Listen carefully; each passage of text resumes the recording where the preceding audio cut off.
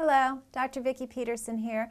I wanted to talk to you about a study that came out in the International Journal of Biological Sciences, and what they were looking at was genetically modified foods, particularly corn. And if you haven't heard of GMO, it's a pretty hot topic here in the United States, especially where I live in California.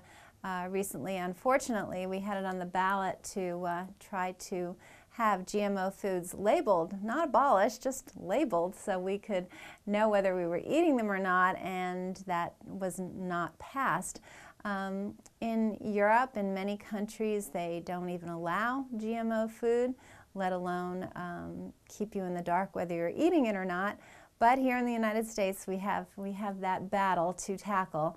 But this was an interesting study. What they did was they took rats and they fed them 3 different types of GMO corn, and then they compared it to a control group that was fed non-GMO corn.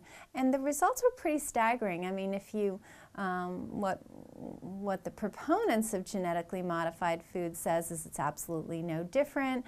Yes, we biologically alter it, but nothing that affects the body. And as you may know, a lot of studies are done on mice and rats that are then extrapolated to humans because our biochemistry is quite similar. And what they found in this study was that after just 14 weeks, so not a very long period of time, the rats developed tumors of their kidney and liver. So the kidney and the liver are the detoxification organs. So it's interesting that obviously the body was overwhelmed with toxins. And they also saw premature death at 50 and 70%, 50% in the men, the male rats, and 70% in the female rats. So they died prematurely young, as opposed to the control group that saw lower death rate of 20 and 30%. So obviously these rats are in a study, so they're under some stress, but big difference between 20 and 30% and 50 and 70%. And these tumors that developed in the kidney and liver were very significant.